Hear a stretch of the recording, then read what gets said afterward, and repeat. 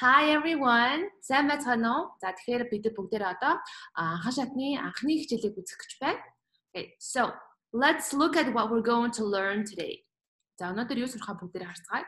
За энэхүү хичээл нь болохоор би өөрийнхөө Facebook page дээрээ тавих гэж хийж байгаа хичээл. За ерөнхийдөө бол анхан шатныхаа хичээл дээрээ би англи хэлний цагаан толгой болон англи хэлний цагаан толгойд ордог бүх төрлийн одоо авиа болон одоо уншигдаг тийм техникүүдийн тухайд ярилдаг байгаа. Гэхдээ энэхүү бичгтэр би оруулахгүй ер нь англиэр уншиж чаддаг хүмүүс үзэх байх гэж таамаглаад тэгээд явчих гэж бодож байна.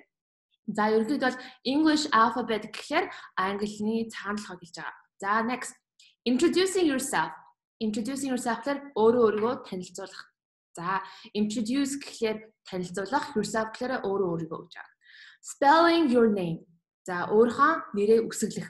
Spelling гэхээр үгсэглэх, your өөрийнхөө name нэрээ гэхээр өөрийнхөө нэрээ үгсэглэх, spelling your name. За talking about yourself. Өөрийнхөө тухай ярих. За talking гэхээр ярих, about гэхээр тухай, yourself гэхээр бас дахиад өөрийн тухай болчихж байна, тийм. Тэгэхээр өөрийнхөө тухай ярилцах. За өнөөдөр болохоор ер нь өөрийгөө танилцуулах, өөрийнхөө тухай ярих, үсгэлэг, нэрээ үсгэлэг, эсвэл өөр хүмүүсүүдээс буцаагаад асуулт асуух гэсэн тиймэрхүү зүйлүүд орох байгаа. Тэгэхээр та нар бүр анхан шатны хүмүүс мөртлөөсөө англиар гайгүй дажгүй уншиж чаддаг болох юм бол энэхүү хичээлийг үзэх юм бол үр дүнтэй байх байгаа. Окей. За удирдахал. За forward гэхээр удирдахал гэж байгаа. За ерөнхийдөө бол англи хэлэнд сурахад юу чухал байдсан бэ гэх юм бол ер нь ямар ч хэлэнд сурахад юу чухал байдсан бэ гэх юм бол тууштай байдал. За тууштай биш. За нэг өдөр хийнгүүтээ за гайгүй сайн хийжлээ шүү гэж бодонгуудаа нэг 7 нэг хийхгүй байснаа дахиад нэр би англи хийдэг штэ ч юм те. Тийм байдлаар хандхаад тийм хаанг байдлаар хандах юм бол ердөөсөө сурахад айгүй хэцүү байдаг. Ердөөсөө хурдан сурахгүй айгүй уддаг.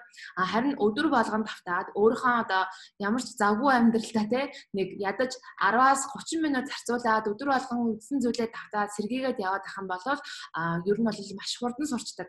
За ер нь юу гэдэг тэр хэлэндээ заавал дуртай биш. Зөвхөн миний ирээдүйд энэхүү хэл хэрэгтэй шүү. За би ирээдүйдээ одоо тийм зүйл хийх хүсэж байгаа. Тэр бүх одоо хаалгын маань энэ хэлийг сурж иж одоо тэр бүх боломжууд минь нэгдэн шүү гэсэн ухаарлалтай байх те.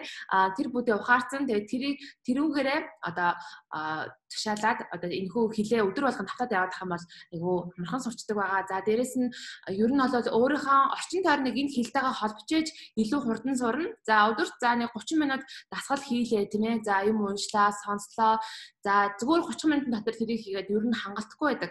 За тэгэхээр нэлээд сунжиж сайжрна гэсэн үг. Хамгийн гол нь юу юм бэ гэхээр за монголоор YouTube үздэг бол тэрийгээ шууд болоод монголыг бид нар угаасаа мэдэн штэ тийм.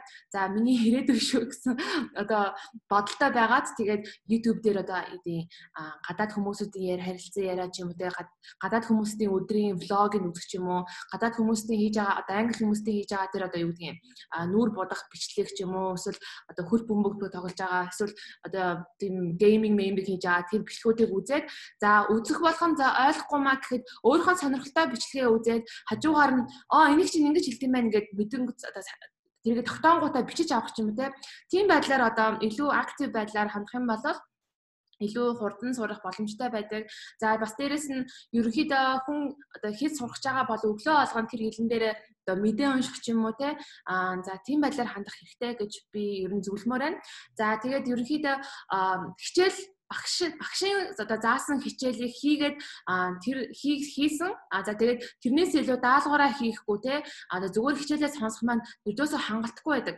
За гоц ухаанд ингэж өөрийгөө бодсоол за яг болох юм те. Гэтэ ер нь ямар ч хүн заавал одоо багшийнхаа хичээлийг сурчаад араас нь заавал тэрийгэ давтаж гэрэн суугаа хийж тэрийгэ дахин хийж тэрийгэ тогтоодог. За ерөнхийдөө бол нэг хичээл дээр зөндөө их мэдээлэл орж ирнэ те. За тэр мэдээллүүдээ хүмүүс ер нь бол багшийн өгсөн мэдээллийг багшийг хэлсний дараа 70% нь одоо сандаг. Унтаас ирснийхаа дараа 30%. Тэгээд давтахгүй байх юм бол тэр нь тэгэл ер нь бол замхаа 70 болчдөг байхгүй юу. Тэгэхээр хамгийн чухал зүйл маань юу юм бэ гэхээр давтах байгаа. За давтчихж хүний одоо тэр толгойн эсэнд нь бүх мэдээлэл чинь ингээ үлддэг. Тэгээд ямар нэгэн мэдээлэл хүмүүс хүлээж авах хэлээрээ тэрийг ер нь толгоондоо шингээж тэрийг яваанд ашиглаж сурдаг байгаа. Тэгэхээр тэхийн тулд өдөр болгон давтчих хэрэгтэй. Орчноо тэр хэлтэйгээ холбох хэрэгтэй.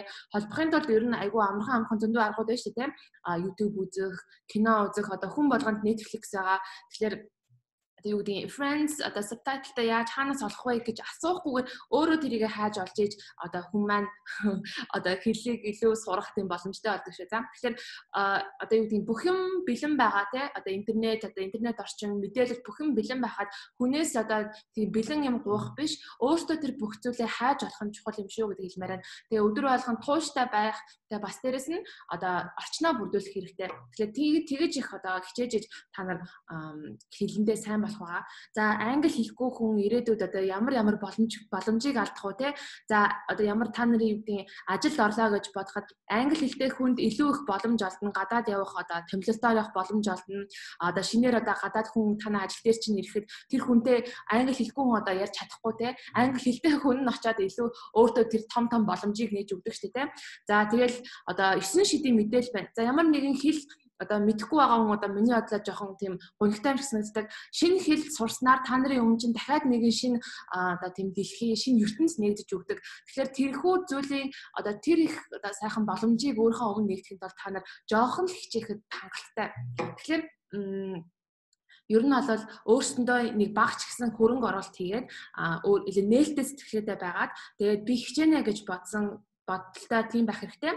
За тэгээ ер нь бол хамгийн сүүлд хэлэхэд ер нь тууштай хүн хамгийн сүүлд ялдаг байгаа. Тэгэхээр та бүхэн тууштай байгаарай. За одоо бүгдээрээ өргөжлөлөө үзье. За англи хэлний цагаан толгойн талаар болохоор би нөгөө ер нь хичээл одоо яг сурагчтай хичээл орохдоо ер нь бүгднийг тайлбарлаж өгдөг байгаа. Энд чинь болохоор би зүгээр ингээ өнгөсгөн хараад явчих. За одоо ийм өсгөнүүдтэй байна те. За энийг ер нь хичээл дээр бүгднийг нэг үздэг. За энэ маань ийм гэж ярьдаг. За ер нь бол энэ phonics гэж зүйл байгаа шүү дээ те. Oh my god. За уучлаарай.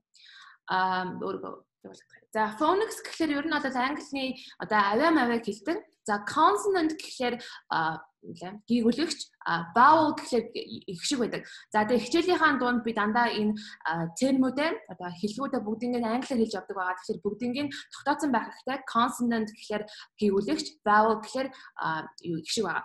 За тэгэхээр энэ ч юм болохоор одоо юу гэдгийг ийм одоо гийгүүлэгчийн одоо авианууд байдаг тийм ээ. Одоо жишээ нь p гэж байна, v гэж байна, b, ch одоо w, d, s, j, y, f гэд одоо ийм байдлаар одоо уншигдгаа гэж байгаа. Тэгэхээр одоо энэ k үсэг маань болохоор одоо хатуугаар уншигдж байна. S үсэг маань болохоор s гэж уншигдж байна ч юм уу те. Одоо энийг бүгднийг нь ер нь ингээ хараад явдаг. Гэхдээ та би энэ одоо зургуудыг нь комент хэсэгт үлдээч. Та нар тэгэхээр та нар дараа нь завтаа үедээ энийг хараад за ингэж ийм үсгэнд орох юм бол ингэж уншигддаг юм байна шүү дээ. За одоо жишээ нь ZH хоёр хамтаа нэрэхээр заримдаа одоо ж гэдэг үг болдог. Гэхдээ S үсэг маань тийм одоо авиатай болдгоо ч юм уу те. За нэг тиймэрхүү боловчдаг. За дараа нь болохоор их шиг ба. За их шиг маань ийм олон янзын авиатай байдаг. Тэгэхээр энэ болгоныг юу нь бол мэдчихэхад илүүдэхгүй. Одоо заримдаа ингээд уншаад энийг чи яг яаж унших хэрэгтэй юм бэ гэдээ мэдэхгүй байдаг. За энэ болгоныг юу нь ийм авиа байдаг шүү гэдгийг мэдсэн. Бас дээрэс нь юу нь бол эдрийгээ илүү яаж хэрхэн сайн одоо уншдаг болох юм бэ гэх юм бол ном зөндөө их унших хэрэгтэй. Ном уншиж байхдаа сонсоод унших юм бол илүү зүгээр байдаг. За ерөнхийдөө бол би өөртөө сурагчтай тэгээд сонсож унших тийм даалгаварт айгүй хөвдөг байгаа гэрэн л урт. Тэгэхээр сонсоод хийгээд тийм ээ listening сонсголоо илүү сайжруулах тусам одоо уншихдаа та нар ямар ч алдаагүй уншдаг болно. Тэгэхээр тэрийг анхаараарай. Тэгэхээр та нар өөртөө юу гэдгийг миний одоо энэ Facebook page дээр байгаа хүмүүсийн бичлэгийг үзэх юм бол юу вэ? Одоо тийм тасгалан энэ төр олмаар хам бол интернет зөндөө байгаа. За эсвэл миний одоо нэг сургалтанд суугаад тэгээд надаас авч болно. Okay, за let's move on. За saying your name гэж байна. Saying your name гэж түрүүн би юу гэслээ санаж байна уу? Saying your name. За name гэхэлэр нэр, saying гэхэлэр хэлэх гэж аа. Your гэхэлэр өөрийнхөө. За өөрийнхөө нэрийг хэлэх гэхэлэр saying your name гэж шүү. За доотлийнхаа энэ одоо тайлбарыг бүгдээрээ уншицгаая. Why is it happening? So 1 second. There are different ways of greeting someone and introducing yourself. Different гэхэр өөр гэж байгаа. Ways гэхэр одоо байдал одоо хэлбэрүүд гэсэн үг таахгүй. Тэгэхээр хин нэгэнтэй одоо мэдлэх greeting гэж байгаа. Тэгэхээр someone гэхэр хин нэгэн. Хин нэгэнтэй мэдлэх болон өөрийгөө танилцуулах маш олон янзын тийм хэлбэрүүд аргууд байдаг гэж байна. Тэгэхээр there are гэхэр нэг юу дараа хичээл бид нар үзэн. There are гэхэр байх гэсэн утгатай. Юу нь байх. different ways өөр одоо аргууд хэлбэрүүд greeting someone хин нэгэндээ мэдлэх болон өөрийгөө танилцуулах маш олон янзын аргууд байдаг гэж. За бүгдээрээ ямар арга байдгийг нь харцгаая. За өөрөөр хэлбэл. За ингээ харъя. Тэгэхээр ер нь бол англи хэлэнд албан ёсны болон жирийн яриа гэж хоёр янзах байдаг. Тэгэхээр ер нь бичгэд ч гэсэн албан ёсны одоо хэл монгол хэлээр ч гэсэн байдаг шүү дээ. Болон ярианы зүгээр хэл гэж хоёр янзаа байгаа. Тэгэхээр хамгийн түрүүнд хүнтэй ер нь таньдаг хүнтэй одоо мэдлэх тийм ээ. Эсвэл юу гэдгийг найзтайгаа мэдлэх, ер нь сайн таньдаг хүнтэйгээ мэдлэхдээ бүгдээрээ hi гэж хэлдэг байгаа тийм. За тэгэхээр энэ дээр болохоор ярианы хэл болж байна. Hi, my name is Joe. За my name is гэхээр миний нэрийг Joe гэж байгаа. За энэчнээс одоо бүгдээр is гэдэг үгийг харъя л да. Is маань одоо яг юу юм бэ гэх юм бол гэдэг үг. За энэ хөө бол юм уу байх гэсэн одоо утгатай байгаа байхгүй юу? Энэ хөө үгийг болохоор англи хэлэнд ер нь товтон хэрэглэдэг. Энийг болохоор дараагийн хичээлээр бид нэр илүү дэлгэрүүлж үзэх байгаа. За is гэдэг үг гэж. За my гэхээр миний нэрийг Joe гэдэг. Тэгэхээр my name is Joe. За тэгэхээр намайг ингэдэг үлээ. Hi, my name is Bilgan. За та нараа өөрсдөө хэлээ. Hi, my name is Okay. За дараачих. Энийг харцгаая. This is an informal greeting. Энэ бол одоо албан ёсны бус одоо мэдлэлт байгаа. It is often used in casual conversation. Жирийн харилцан ярианд хэрэглэдэг гэж байна. За тэгэхээр hi-г болохоор ер нь бүгдээрээ мэдж байгаа хтай одоо бид нар чатлагтаа ч гэсэн би юунтайгаа hi гэж ярьдаг тийм. Тэгэхээр найзтайгаа өөрөөсөө дүү хүнтэйгаа илүү аль хэдийн таньдаг хүнтэйгаа тийм ээ. Тэгэхээр энэ hi хэрэглэж болох юм байна. За hello, I'm Lila. За hello гэхлээр ер нь бол жоохон албан ёсны болоод явчихна. Гэхдээ одоо юу гэдэг юм би найзтайгаа зүгээр маяглаад hello mello гэсэн ч болно л да. Заавал нэг энэ одоо заавал албан ёсны байх хэрэгтэй. Энэ заавал одоо зүгээр ярианы байх хэрэгтэй гэсэн тийм бол байхгүй. Зүгээр алингийн чиглүүлж болно. Гэхдээ ерөнхийдөө hello гэхлээр сайн байна уу? Нүүд нь hi гэхлээр сайн уу болчих байгаа байхгүй. Тэгэхээр одоо би найзтайгаа тоглоомор одоо зүгээр уулзсан гутаа. Сайн байна уу та маа гэж зүгээр маяглаж штэ. Тийм байдлаар ер нь ашиглаж болно. Гэхдээ ерөнхийдөө бол hello сайн байна уу? I am Lila. Би бол Lila. За тэгэхээр энэ хоёр маань ямар ялгаатай юм бэ гэхээр зөвхөн нэг нь бол би бол Lila, нөгөөд нь бол миний нэрийг Joe гэдэг гэсэн тийм хоёр ялгаатай байгаа шүү. За энэ болохоор informal байж болно. Informal гэхээр нөгөө албан бус, formal гэхээр албан болчихж байгаа. Тэгэхээр informal байж болно, албан бус байж болно. Hello-ыг ерөнхийдөө анхудаага танилцж байгаа хүнтэй, өөрөөсөө ахмад хүнтэй, за зөвхөн тоглоомоор найзуудтайгаа hello mello гэсэн ч болно. Тэгэхээр ийм хоёр ялгаатай байх юм шүү. За одоо хэлээд үзье миний араас. Hi, my name is Joe. Hello, I am Lila. За та нараа анзаарч байгаа яг монгол хэлээр тэгдэг байх л та. Гэхдээ англи хэл болохоор амар тийм интонацтай хэл юм шиг санагддаг. Одоо би монгол хэлээр явахдаа зөвөр нэг тооноор ярьдаг мөртлөөсөө англиар хам бол миний хоолой бүр дээшээ доошоо гэдэг байхгүй юу. Тэгэхээр одоо юу гэдэг oh my god гэж нөө welcome гэдэг. Тэрэндээ яг адилхан зөвөр англи хэл маань тийм өнгөн дээшээ доошоо болдог тийм хэл байгаа. Тэгэхээр анханасаа тэгээ хэлээд сурчих юм бол айгүй зүгээр тийм өнгийн одоо ойлгоод авчих юм бол айгүй зүгээр дээ шүү. За тэгэхээр тэхэнд бол одоо юу гэдэг би шинээр хэл сурах үедээ дандаа нөгөө айгүй их юу сонсдог, подкаст сонсдог, эсвэл айгүй кино үздэг. Тэгжээч би нөгөө нэг яг яаж ярьдаг, ямар интонацтай ярьдаг, хэр хурдан ярьдаг ингээд одоо олоод авчдаг байхгүй юу. Тэгэхээр би одоо энийг яг ингэж хэлэл зүгээр байдаг штэ гэж зүгээр тогтооцсон байдаг те. Чихэндээ хоногшсон. Тэгэхээр тийм байдлаар ер нь чихэндээ хоногшуулаад чихээ одоо онгоолгол зүгээр, сонсголоо онгоолгол зүгээр гэдэг.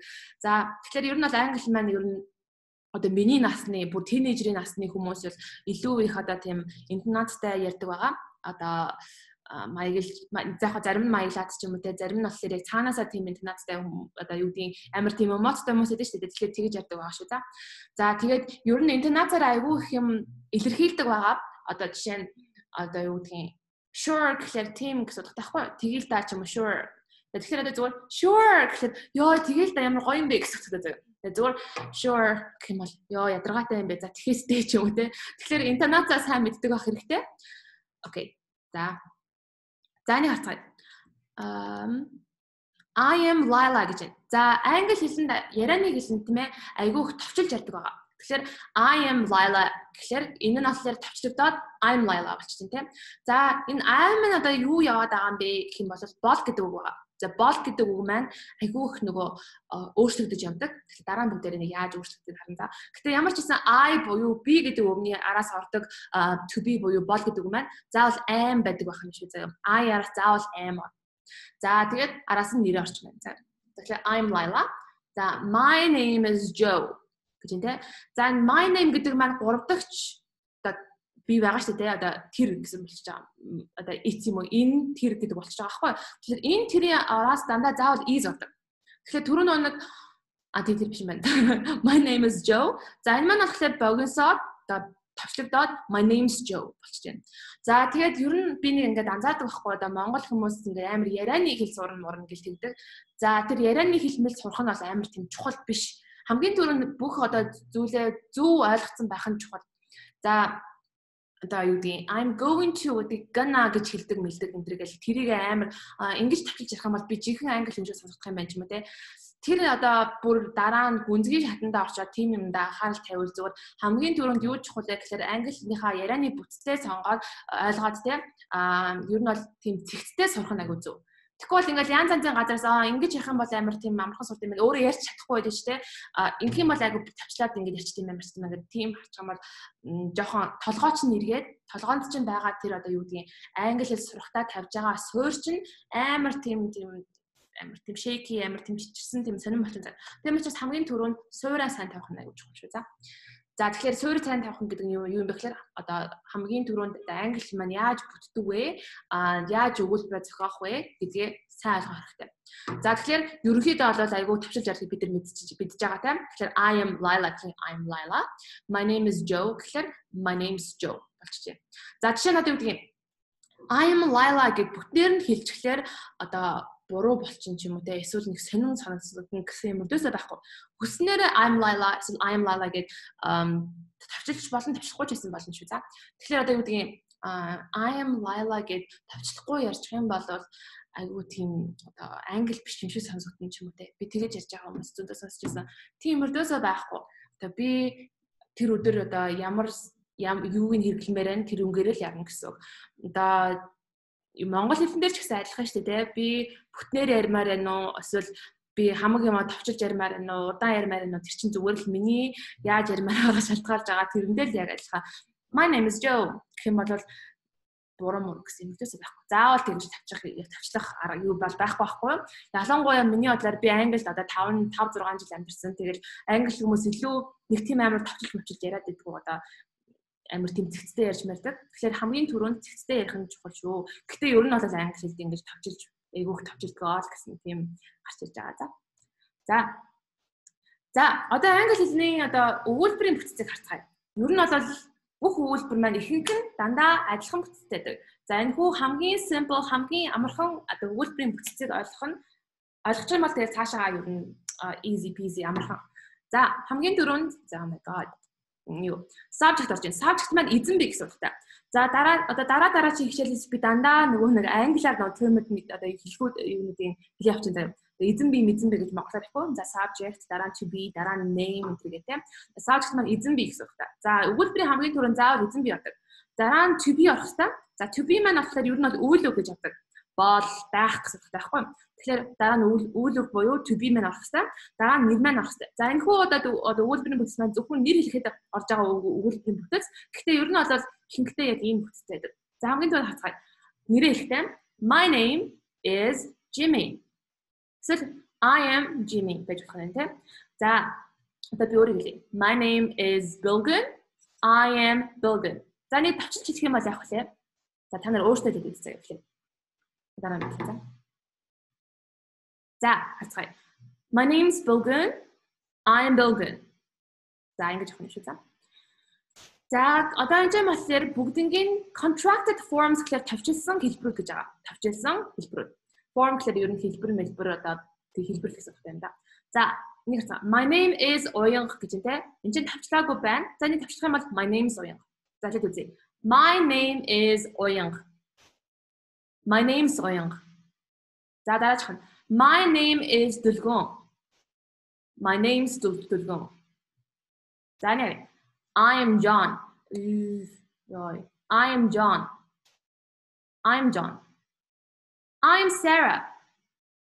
I'm Sarah. За дараачих нь. Дараагийн topic байгаа. За дараагийн topic маань дараагийн сэдв маань болохоор spelling your name гэж байгаа. spelling гэхээр үгсгэлэх your өөрийнхөө name нэр. Тэгэхээр өөрийнхөө нэрээ үгсгэлэх гэж байна. За үгсгэлэхийн тулд одоо юу асуудаг вэ гэхээр how do you spell your first name? За first name гэдэг зүйл маань юу гэсэн үг вэ гэхээр одоо өөрийн чинь оноос нь нэрийг хэлж байгаа. Одоо ер нь өөрийн чинь нэрийг хэлж байгаа байхгүй юу? За англи хэлэнд нөгөө last name гэхээр ер нь овог болчтой тийм Монгол хэлээр манай аавын нэр болчихж байгаа. Тэгэхээр last name гэхээр овог юм уу бидний одоо ер нь овог. За full name гэхээр одоо та нарын өөрсдийн нэр тэгээд овог хоёул хамтдаа болчих байгаа шүү заяа.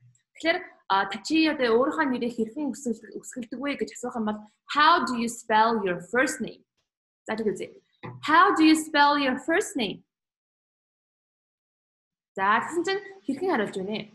Миний нэрийг Joseph гэдэг. Joseph гэж юм тийм. Тэгэхээр my name is Joseph. Joseph. За одоо би хэлье. Надаас хүн асуудаг тийм. How do you spell your first name? Гэсэн чинь my name is Bilgun. Bilgun. За та нар хэлээ үзье за. Өөртөө нэр.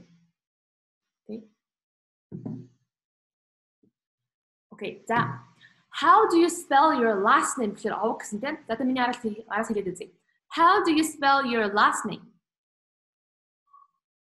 За энэ болохоор энэ хүн заавал миний одоо овог бол тэр гэж хэлээгүй те. Шууд овог болчих. Smith SMITH. За одоо чинь миний овгийг bold гэдэг бол bold BOLD. Эсвэл миний одоо овгийг bold гэдэг BOLD гэж хэлэх юм бол my last name is гэж хэлэх юм шүү дээ. Одоо энэ чинь болохоор зөвхөн name гэж хэлсэн. Одоо миний овог bold гэж хэлэх юм бол my last name is bold BOLD. За дараачих нь how do you spell your full name? Full name гэж юу гэлээ? Дөнгөж хэлсэн. За full name. За full name гэхээр болохоор бүтэн нэрийг хэлж байгаа. За хоёулын нэр хэлнэ тийм. За эсвэл одоо зөвхөн миний бүтэн нэрийг тэр гэдэг гэж болно. Эсвэл шууд бүтэн нэрээ өсгөлж болно. Одоо жишээ нь ингэж хэлнэ. My full name is Билгүн болт тийм. Болон дэлгэрэнгүй араас нь BILGUN эсвэл шууд одоо жишээ нь үг юм. Саран даавын бат ч юм те. Саран бат SARANBAT гэх юм шүү за. Тэр ямар ч байхгүй. За одоо бүгдээрээ нэрээ асуугаад тэгээд нэрээ хэлээд одоо spelling асуугаад spelling-гээ хэлээ зөө. Spelling чинь өсгөлөх шин тийм. За өсгөл чамайг ингэж өгөх юм бол юу гэдэг вэ? Мэддэг юм байна. Түрүүн би хэлээгүй байгаа. За what is your name гэж хэлдэг тийм. Тэгэхээр what is your name гэхээр яг юу нэг жоохон сонь өөр байгаа юм. What is your name? Тэгэхээр энэ чинь нэг contraction боёо нэг тавшил маань байх байгаа. Тэгэхээр what's your name? гэсэн үг тийм. What's your name? My name is Bilgun. How do you spell your first name? Bilgun. BILGUN. That's how do you spell your last name?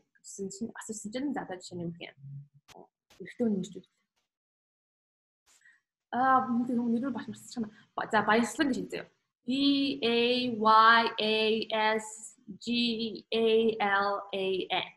гэж хэлдэг юм шиг за. За одоо бүгдээрээ нэрээ хэлээ сурчлаа. Нэрээ хоёрын зэрэг хэлж сурсан тийм. I am Bilgun. My name is Bilgun. За нэр асуухлаарэ what's your name? За одоо үсгэлэхээр болохоор одоо how do you spell your first name? How do you spell your last name?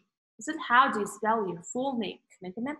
За үсгэлэх маань ягаад чухал юм бэ гэхээр одоо та нар гадаад руу явна шүү дээ. Тэнгүүд бидний нэрийг урд нь сонсоогүй хүн байх юм бол юу гэнэ гэж бодно. Одоо би ч гэсэн одоо жишээ надтай грек хүн танилцаад те юу нэг капсанакис максикис гэх хачин юм билэн. Тэгмэд би юу вэ? Чи нэрээ яаж өсгөх вэ гэж асууж. Тэгэхээр дараа нь айгу би нэрийг буруу хэлчих юм бол айгу бүдүүлэг. Тэгэхээр how do you spell your name гэх юм бол чи нэрээ хэрхэн өсгөх вэ гэж асуух юм бол энэ маань гэсэн бүдүүлэг зүйл биш. Харин дараа нь нэр нь буруу хэлэх юм бол айгу бүдүүлэг байхгүй. Тэгэхээр хамгийн анханасаа өсгөх нэрийг нь юу сайн мэддэг одоо урд өмнө сонсож байгаагүй нэр байх юм бол ингээ асуусан юм байна зүгээр гэдэг. Окей. За одоо бүгдээрээ орон улсын талаар үзэж чинь. За хамгийн түрүүнд юу нь чухал юм бэ гэхээр бид нар хаанаас ирж байгаа вэ гэдгийг хэлж байгаа байхгүй. Тэгэхээр хоёр янзын юм байна заяа. Нэг нь би Монгол хүн, Нөгөөд нь болохоор би Монголоос ирсэн гэж байгаа. Тэгэхээр би Монгол хүн гэхээр би өөрийнхөө үн цогцаагаа хэлж байгаа гэсэн үг байхгүй юу? Тэгэхээр тэрийг нь болохоор nationality гэж хэлдэг. Энэ одоо олон тоонд тавьсан байна. Nationality гэхээр үндэс цогцаа гэж байгаа. За country гэхээр улсыг хэлж байгаа. Тэгэхээр би Монголоос ирсэн гэхээр би Монгол улсаас ирсэн гэж байгаа. Тэгэхээр тэр маань болохоор улсаа хэлж байгаа буюу country болж байгаа шүү. За. Тэгэхээр одоо энийг хоёр байгаа нь байгаа шүү дээ, тийм. Тэгэхээр хамгийн дөрөв чи хаанаас ирсэн бэ гэж одоо ямар улсаас ирсэн бэ гэх юм бол энэ хамгийн ихний баганы хэлсэн. Зүгээр улсынхаа нэрийг хэлнэ шүү заяа. Тэгээд чи ямар үндэстэн бэ гэж асууна. Одоо жишээ нь Америкт чинь одоо 1000 төмөн үндэстний хүмүүс байгаа шүү дээ, тийм. Одоо ер нь том оронд очингууд ингээл айгүй олон янзын үндэс цусаатан хүмүүс байгаа. Тэгэхээр тэн дээр өөрийнхөө нөгөө үндэс цусаагаа хэлэх байхгүй юу? За тэгэхээр нартлын энгийг хэлнэ шүү дээ. За одоо бүгдээр танилцсан заяа. Зүгээр одоо бүгд хэлээд явчихъя за. Би хэлээд та нар миний араас хэлээд тэгээ би орчуулад явъя заяа. За. Энийг болохоор US United States. За энэ болохоор Америк тийм Америкийн нэгдсэн улсыг хэлж байгаа. За тэгэхээр Америкийн нэгдсэн улсыг хүн би Америк хүн гэж хэлж шүү дээ. Тэгэхээр American гэж хэлнэ шүү за. American. За Canada Canadian. Канад хүн. Mexico, Mexican. За энэ маань Мексик улс, нөгөөд нь болохоор Мексик хүн гэх юм шүү дээ. Brazil, Brazilian. Бразил улс, Бразил хүн. За тэгэхээр яг уу одоо дахиад нэг юм хэлчихээ. Эдрийг болохоор одоо юу гэдгийг тэмдэг нэр боловчж байгаа байхгүй юу? Тэгэхээр би Америк, би Бразил гэж зөв хэлж байгаа шүү дээ, тийм. Энийг бас зүгээр одоо юу гэдгийг Монгол ном Америк утсан үз гэхдээ бас хэрэгж болдог тэмдэг нэрүүд ахгүй юу. Гэхдээ өнөөдөр бид нар nationality буюу үндэс цогцоо авч байгаа учраас би зүгээр дандаа Америк хүн, Канада хүн гэж байгаа шүү за. За тэр бусад зүйлүүдийг бүгдээрээ бүр дараа үзэх учраас дараа хичээл үзэх учраас одоо зүгээр одоохондоо хүн гэж явчих за. За харчих. Argentina, Argentinian. Аргентин хүн. UK. За энийг бас United Kingdom. British. За тэгэхээр Англи хүн. За гэхдээ одоо нэг Англи буюу Их Британи болохоор 4 улс байдаг тийм ээ. 4 улс нь юу юм бэ гэхээр Wales, Ireland, Scotland, England гэх 4 улс байхгүй Great UK дотор United Kingdom дотор. Тэгэхээр тэнцэн тэр 4 хүмүүс бүгдээрээ өөрсдөө British гэж хэлж болно. Эсвэл нөгөө нэг би Англи хүн, би одоо Welsh хүн, би Шотланд хүн гэх тэрийг бас тусдаа хэлж болдог. Гэхдээ ерөнхийдөө тэр одоо нэг UK-ээс ирсэн хүмүүс өөрсдөө дана British гэж хэлдэг байна. За France, French. France хүн. Russia, Russian. Орос хүн. Spain, Spanish. Испан хүн. Portugal, Portuguese. Португал хүн. Poland, Polish хүн. Greece, Greek хүн. Turkey, Turkish. Турк хүн. За Turkey ч нэг турк штэ тийм. Бас дээрээс нэг цэцэг тэрүүлжүүлэн нөгөө талархлын баяраар Америкчууд иддэг тэр нөгөө шувууг бас иддэг. За Egypt, Egyptian. Египт хүн. China, Chinese. Хятад хүн. Japan, Japanese. Япон хүн. India, Indian. Нэгтгэг хүн. Pakistan, Pakistani. Пакистан хүн. Mongolia, Mongolian. Монгол хүн. Australia, Australian. Австрал хүн. Germany, German. Герман хүн. За одоо бүгдээрээ хаанаас ирсэн бэ бла гэдгээд сурцгаая. Okay. За talking about yourself гэж. За өөрийнхөө тухай ярих. За энийг харцгаая. I made a mistake in the slides. It's useful to know how to say your age and where you came from. За useful гэдэг маань юу гэсэн бэ? Хэрэгтэй гэсэн үг. За өөрийнхөө насаа хэлэх болон хаанаас ирснээ хэлж сурах нь бол маш чухал гэж. За нэг say your age маань нас гэсэн. Where you came from хаанаас ирсэн бэ гэж. За from гэдэг маань тэгэхээр ask одоо ask дөрөв баггүй юу? Тэгэхээр came гэхээр ирсэн, where гэхээр хаанаас гэж байгаа. Тэгэхээр хаанаас ирснээ болон насаа хэлэх маань маш чухал гэж. You can use the verb to be to talk about these topics. Topic маань сэдв гэсэн. За энэ хүү сэдвүүдийн тухай ярихын тулд to be ашиглах хэрэгтэй гэж. За одоо харцгаая. One second. How old are you гэж энэ? Байж байгаа миний mouse гарцгаа. How old are you гэж үгс үгтэй. How old are you? Чи хэдэн настай вэ гэсэн тийм. За одоо хэлээд үзье. How old are you? How old are you? За чи хэдэн настай вэ гэсэн чинь чи юм уу та? Юу гэдэг үг маань ер нь бол чи эсвэл та гэсэн үг байхгүй юу? Old man нас, are man нөгөө нэг бол гэдэг үг шүү дээ тийм. За are man яг ямар үед өдөр хэвлэдэг болов вэ гэх юм бол олон тоон дээр болон чи гэдэг үгнээр хэлдэг. Чи болон чи та нар тэгээд тэд бид гэсэн одоо олон тооны үг байгаа шүү дээ. Төлөөний үг ч юм уу олон тооны одоо олон тооны хүн байх юм бол тэр хэлсэн. За тэрийг бүгдээрээ дараа илүү дэлгэрэнгүй үзнэ. За тэгэхээр how old are you? Чи хэдэн настай вэ гэж. За I am 25 years old. Би 25 настай. За years old гэхээр одоо юу настай гэсэн үг те. Би бол 25 настай. Тэгэхээр энэ маань агуу чухал байх юм шүү дээ. Заавал to be орох хэрэгтэй. Би 25 I 25 years old гэм бол баш буруу. Айгу буруу санаа. За I am 25 years old гэм бол би 25 настай. За тэгэнгүүтээ би 10 настай гэж хэлэх вэ. Тэгэхээр одоо зүгээр энийг сольж гонё шүү дээ. Би 10 настай. I'm 10 years old. Okay. За юмрчсан тийм хөө. За okay. За өөрийнхөө насаа хэлээд суухтаа. За нэг харъя. Ruby is 7 years old гэж байна. Ruby бол 7 настай. Ruby 7 настай гэж тийм ээ. За I'm 44 today. За нэмэлтгүй гараад. Today болохоор өнөөдөр гэсэн. Тэгэхээр би өнөөдөр 44-тэй. 44-тэй болж байгаа ч юм уу тийм бас утгыг хагуулж байгаа. Тэгэхээр өнөөдөр бол төрсөдөр юм байна гэж ойлгож байна шүү дээ.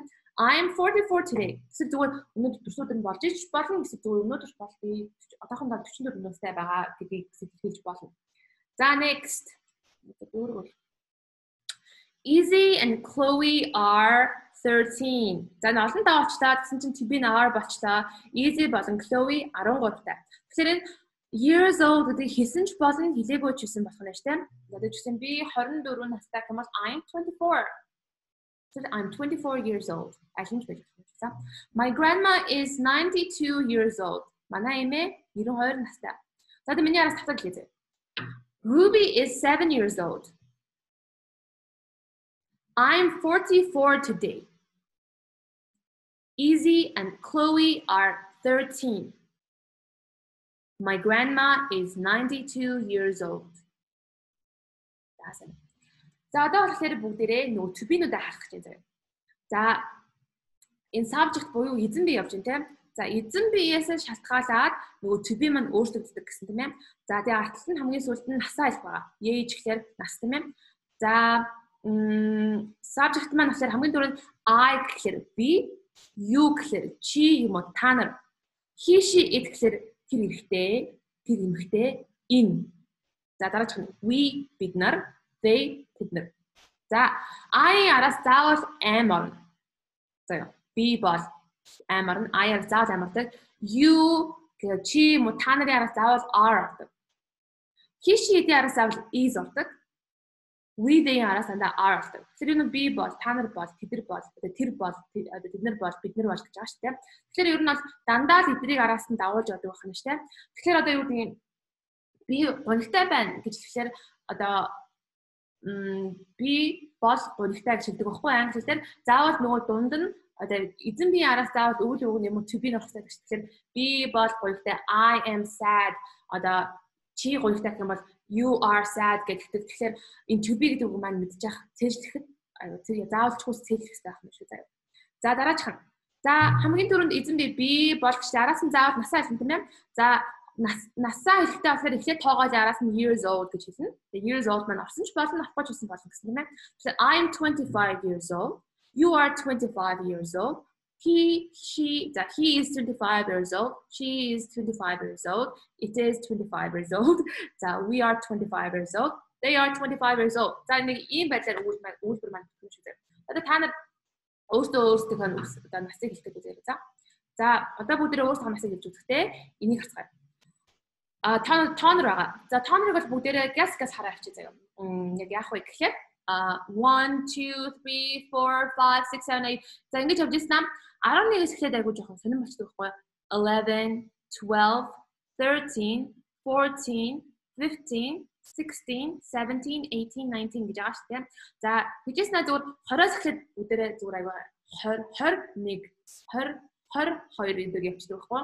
Түрүүн болохоор нэг 11-ээс 19 хүртэл болохоор заавал цээжлэх хэрэгтэй. За нэг утан тоогоо мэдэхгүй юм байх юм бол те жоохон толгой нэрвэж магадгүй. Гэхдээ 11-ээс 10 хүртэл нэг 11 гэж явахгүй. За 11, 12, 13, 14, 15, 16 гэж явах юм. За тэгээд 20-оос эхлээд бүгдээрээ амхаа. 21, 22, 23, 24, 25, 26, 27, 28, 29 гэж явах. За 30 дээр бас алхаа. 31, 32, 33 гэх юм шүү. За 40 дээрээс ахлаа. 40, 41, 42, 43 гэх. Дараа 50, 50 тавьтнаа. 51, 52 гэдэг адилхан. 60, 70, 80, 90 тэгээд 100 100. За тэгэхээр 200 юу вэ? Адилхан. 200, 300, 400 гэдэг айгу амархан явах юм байна. За надаас нэг айгу асуулт ирсэн. 40 гэдэг үг маань ягаад юу гэсэн байх юм бэ? 4 гэдэг юутай байгаа шүү дээ, юу ихтэй. Эсвэл ягаад 40 гэдэг үгэн дээр юу нь алга болсон бэ гэж асуудаг байхгүй юу? Тэгэхээр одоо эртээр үеийн одоо Шекспир ч юм уу тэрнээс өмнөх үеийн англи хэл нь 40 гэдэг үгний юу байдаг гэсэн аахгүй юу? Одоо орчин үеийн англи хэлээр болохоор 40 буюу FOURT гэдэг юутай бичих юм бол өстөөсөө буруу шүү заяа. Bang. Тэгэхээр заавал 40 гэдэг маань болохоор юуг бичдэг байх юм. За нэг анхаарах юм шиг. За одоо миний араас хэлээд үзье.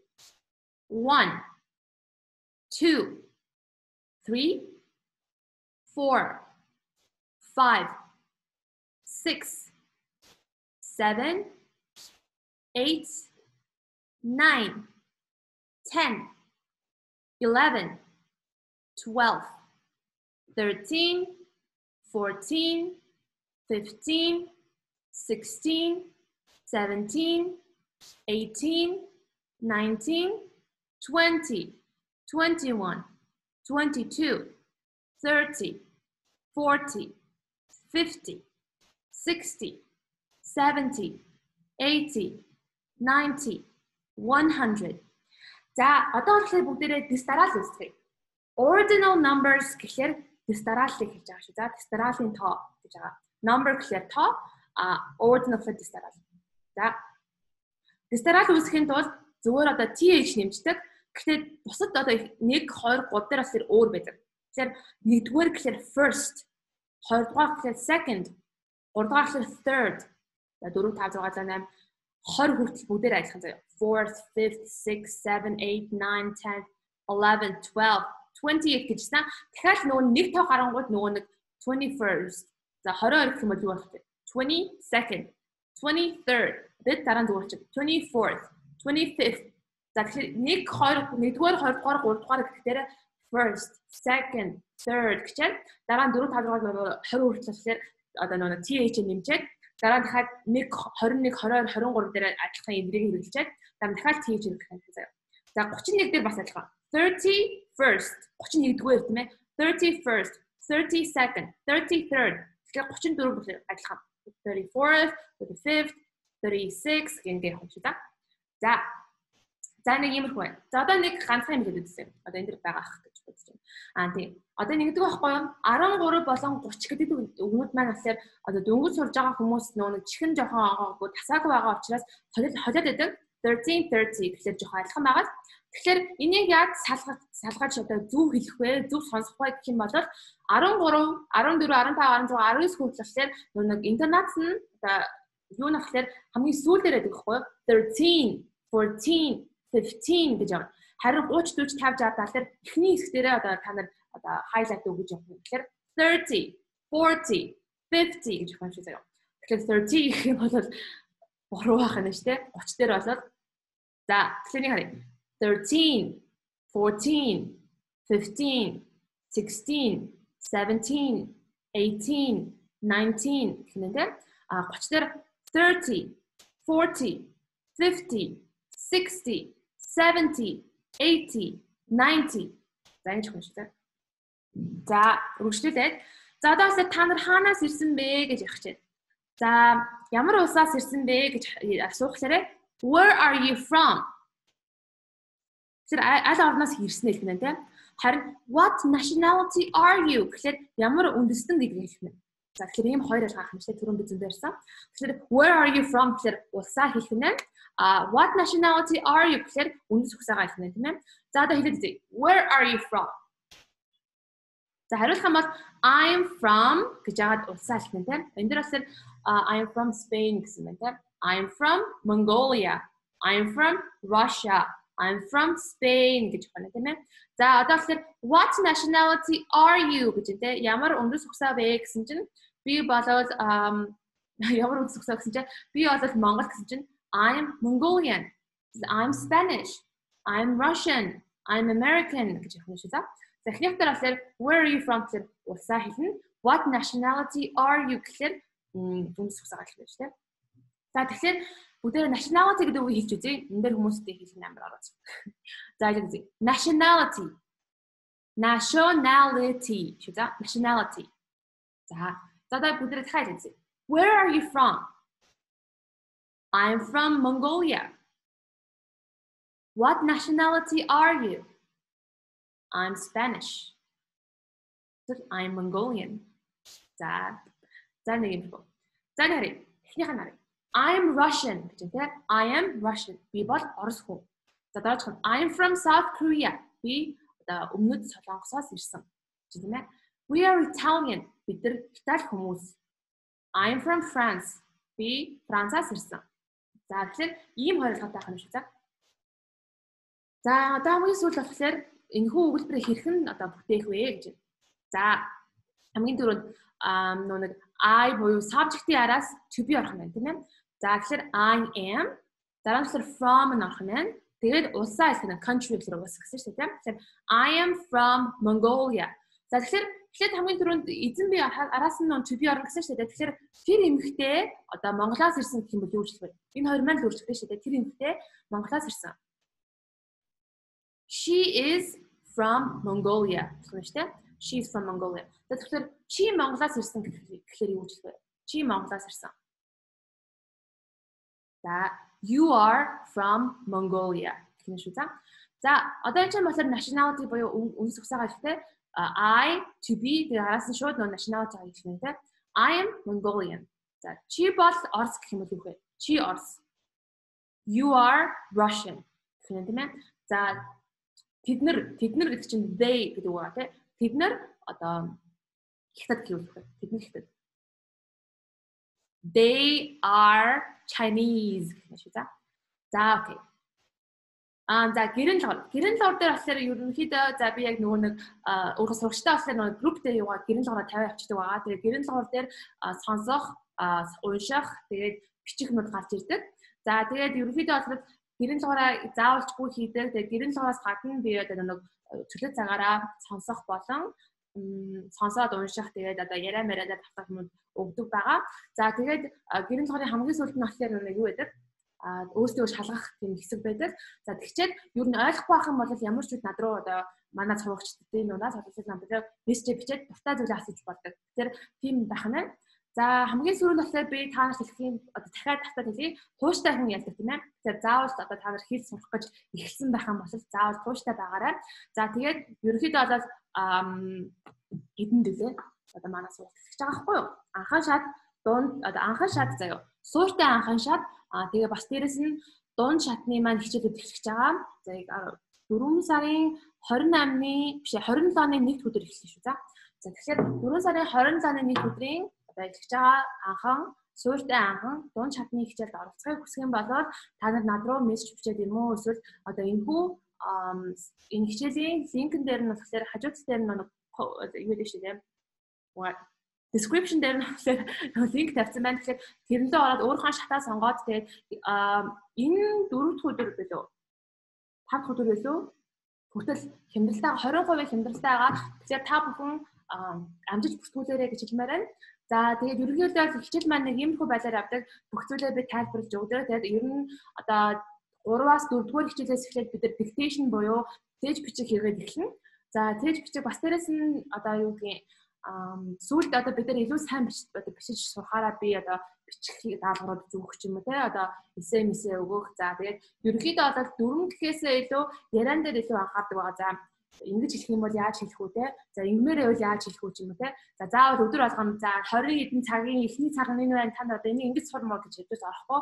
Ерөнхийдөө бол арай сонирхолтой амьдралд чинь илүү ойрхон яг жигэн байдлаар орно гэж одоо илүү одоо би ядаж нэг тий одоо англи хэдэн жил өнгөрсөн маш тэгэхээр илүү одоо тийм practical англи хэл сурах гэх юм уу да жинхэнэ англи хэл сурах гэсэн. За нэг иймэрхүү юм байна. За өөр асуух зүйл байх юм бол комментэн дээр бичиж үлдээгээрэй. За тэгээд та нар миний сургалтанд суuna гэж сонгох юм бол миний одоо сургалтанд уулзцгаая. Bye bye everyone.